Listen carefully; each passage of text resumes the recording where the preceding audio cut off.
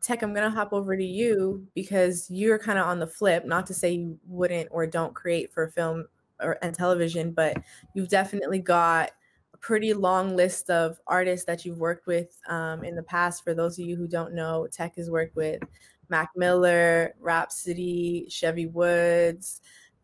I don't know if you want to keep going on your list because I know. Yeah, but actually, you know what? Just for the sake of it, and just for people to like feel what's really possible, go ahead and list who your credits are. Currently I'm working with this artist, The Bad Seed from New York. Me and him have a 10-track album coming out. I've worked with Tech from Smith & Wesson, Duck Down, Sky Zoo, Torre, God, you said Rhapsody, Cooley High. I've done so much. It's just way it's out there. I have a few things that are in the works that I can't speak on, but definitely that's what is currently happening right now.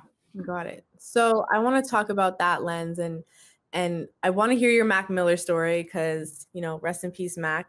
I would love to hear about that moment for you, but I want to know like what makes you want to work with an artist and how you go about getting to them. There's a few different ways. So I actually have built a few different relationships with artists that have purchased beats from me on BeatStars. One of them being Ace Cannons.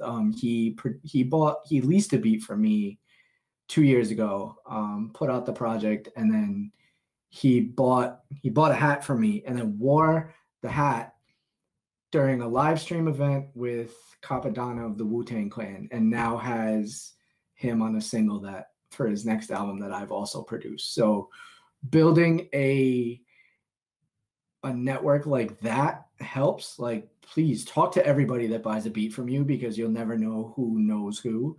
But also like try and meet as many people as possible because you don't know, like Joe from down the street could be an A&R for Def Jam and you have no idea. Like it's more of who can link you to the next person, or is that person that you're linking with the next person?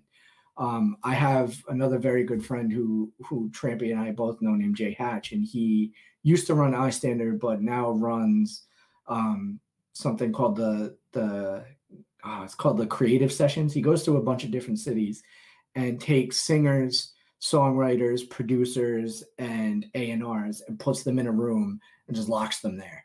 And like, it's like, here, like you guys are going to sit and you're going to make music for Ariana Grande for an hour, or you're going to do all these different things. And now you're not only in a room with an A&R or somebody of importance in the industry, but you're also meeting 50 to 60 different songwriters at a time that could potentially do something over a beat that could land you somewhere. So it's not literally, if you talk to somebody, they like shoot your shot, like, because at the end of the day, like, what's the worst they can say? No.